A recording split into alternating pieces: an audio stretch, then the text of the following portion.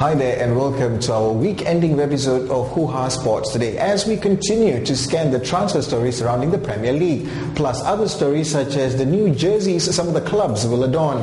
But we start with transfer news, and after Liverpool and Manchester United got the ball rolling with the buying and selling, Chelsea have now joined the fray. As their search for a new manager is rumoured to be in the final stages, the Blues have made an attempt against the much talked about move for Tottenham's Luca Modric to Manchester United. They were reported to have made a bid of £22 million for the 26-year-old playmaker, but his manager Harry Redknapp told the BBC Luca is not for sale and hit back the rumoured bid by saying if there has been a bid of £22 million, that is ridiculous. There are people being sold for £20 million who are not fit to lace Luca's boots, quote unquote. Without mentioning any names, we know who and which deal he was referring to, and you have to say that Jordan Henderson has a lot to live up to for his £20 million price tag Liverpool paid for him. And Chelsea will need to fork out more than that amount, say around £50 million for someone who will contribute more than the other £50 million fella they paid for. Pundits are predicting that Chelsea will return with the same £20 million bid but could throw in Didier Drogba in the package. Well, there were rumours of him wanting a move, but can Spurs afford his hefty pay package said to be around £100,000 to £130,000 a week? I doubt it, but there have been news of AC Milan who are now chasing the Ivorian to move to the Serie A. I feel that this deal will be the main story for the coming week, and with so many parties involved, Chelsea, Modric, Spurs, Drogba, AC Milan, and don't forget United still haven't officially made a bid for the Croatian.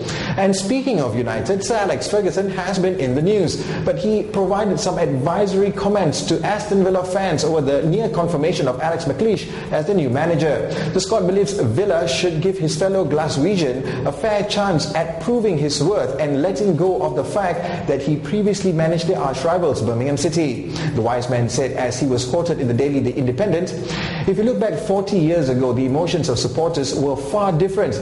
They are very emotional nowadays and they are more personal about their football club. You see many examples of that, particularly at Villa in the past few days," and continued with, "But as a club, you can't be swayed from the decisions you have to make. You want to listen to the supporters, but you want to listen to the sensible ones and say, look at the manager's CV and look at what he's achieved. For just 1 minute, forget about the fact he was at Birmingham." Now, Ferguson has known McLeish since he managed him at Aberdeen when he was 18 and ended his interview with, "It doesn't matter whether there are 5 against him, 50 against him or 500 against him. Because of the experience and the ability McLeish has, Fergie believes that he will prove he can do the job, and that's what it's all about," quote unquote. So far, what's been reported is that Villa are set to pay a £2 million compensation fee to Birmingham City, but neither clubs have yet commented on either's agreement to it. Okay, while that deal looks like it will stretch till the weekend or even next week, let's look at fashion, football fashion, which only means one thing: new kids. We men just have so little options to fashion. Let's take a look at what's been revealed and reaction to it. Here's Patrice Evra with the home colours, while also shown is one of the away options for United with the significant design change to the collar. Meanwhile, Liverpool fans are seeing red over their new kit design.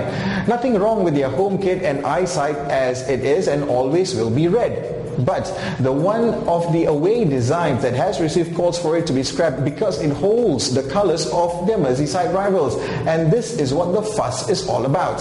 Well, the fans say that it looks too much to Everton's colours, though I think it looks kind of sleek, but I'm not a Liverpool fan. Regardless, the editor of Fans Forum Cop Talk, Duncan Oldham, said this kit should be torched. Even Louis Saha was surprised by the revelation. But they do have that first choice away jersey in yellow and red, but what if they have to play Watford or something?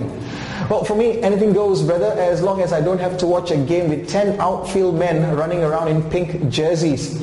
And just before we leave you, in conjunction with the Asia tours of Arsenal, Liverpool and Chelsea next month, organisers of the tours, Pro Events, will be having a futsal friendly tomorrow, the 18th, between the supporters clubs of Arsenal, Chelsea and Liverpool in Malaysia, along with the participation from the Sport Writers Association of Malaysia, SAM, and the Football Association of Malaysia, FAM. It will be held at the FAM AstroTurf pitch, and the round-robin formats will begin at 8 in the morning. So we'll be there, so come and join us at the event. And that's it for this week. Look out for our coverage of the futsal events when you visit Hoohaa.my on Sunday, or just head on over to our Facebook page. So till Monday, you have yourself a great sporting weekend. Bye for now.